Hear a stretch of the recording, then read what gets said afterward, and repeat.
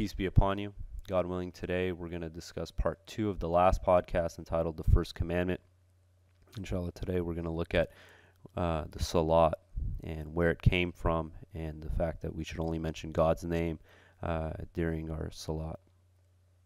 So just to recap, in the last podcast, we saw that the appropriate Shahada, according to God, the angels, the messengers, the believers, those who possess knowledge, is there is no God beside God, or in Arabic, la ilaha illallah. This is spelled out in chapter 3, verse 18, where it says, God bears witness that there's no God except He, and so do the angels and those who possess knowledge. Truthfully and equitably, He is the absolute God. There is no God but He, the Almighty, most wise. We learned that to say that we bear witness to Muhammad being a messenger is a lie, and actually the Shahada of the hypocrites, according to chapter 63, verse 1. We also saw that it's wrong to make distinction among God's messengers and mentioning Muhammad in the exclusion of all other messengers, that we're actually breaking a major commandment, and that finally that mentioning Muhammad's name beside God is tantamount to idol worship. There's a couple major questions we're going to, God willing, try to address during this podcast. The first is, where did the Salat come from according to the Quran? Who was the first person to do the Salat? The second is, should we mention, or does it even make sense to mention anyone else's name in our Salat?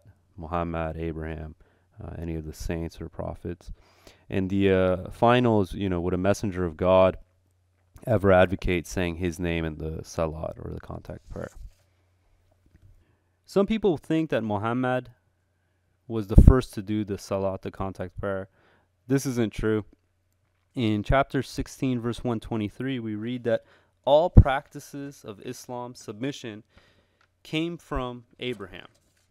It reads, "Then we inspired you, Muhammad, to follow the religion of Abraham, the monotheist. He never was an idol worshiper." We read in chapter 21, verse 73 and 1440 that God gave Abraham the Salat.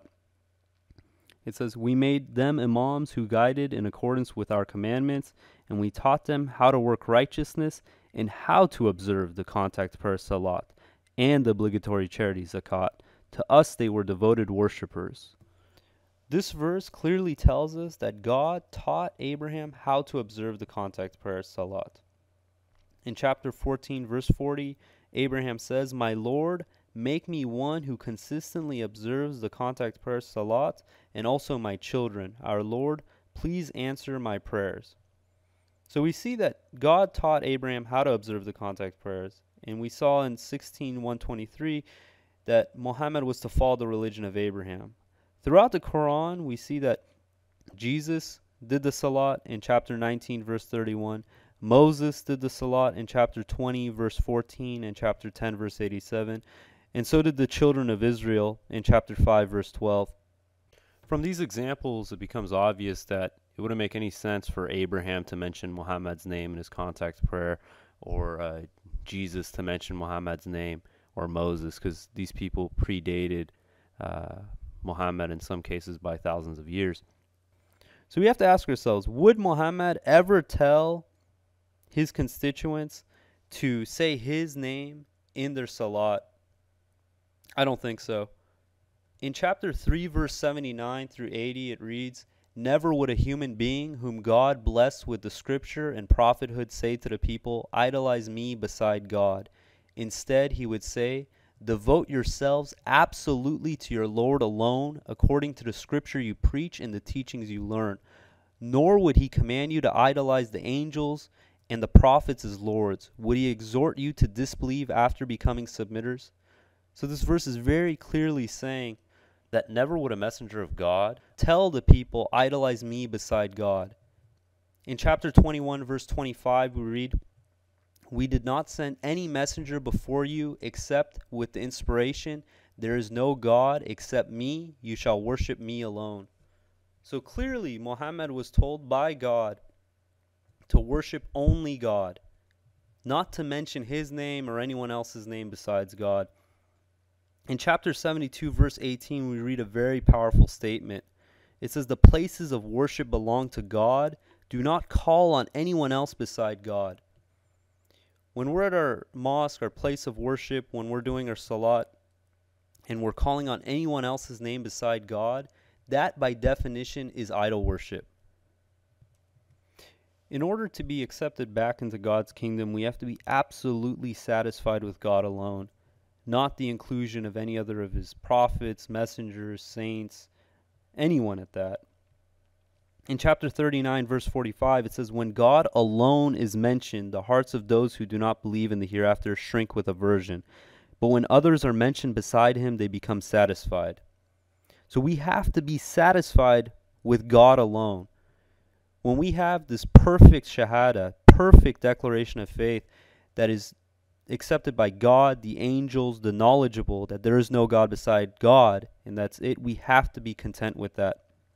In chapter 4, verse 36, it says, "You shall worship God alone. Do not associate anything with him." In chapter 13, verse 36, it says, "Those who receive the scripture rejoice in what was revealed to you. Some others may reject part of it. Say, I am simply enjoined to worship God and never associate any idols with him. I invite to him, and to him is my ultimate destiny." So before we end this podcast, I'd like to end with the following verses. This is from chapter 40, verse 12 through 14. It reads, "This is because when God alone was advocated, you disbelieved. But when others were mentioned beside him, you believe. Therefore, God's judgment has been issued. He is the Most High, the Great. He is the one who continuously shows you his proofs and sends down to you from the sky provisions. Only those who totally submit will be able to take heed. Therefore, you shall devote your worship absolutely to God alone, even if the disbelievers dislike it." God willing, we're going to end our podcast here. As always, if you have any further questions or comments, feel free to contact us at QuranTalk@gmail.com. And if you want to look further into this information, I highly recommend to check out QuranAlone.com.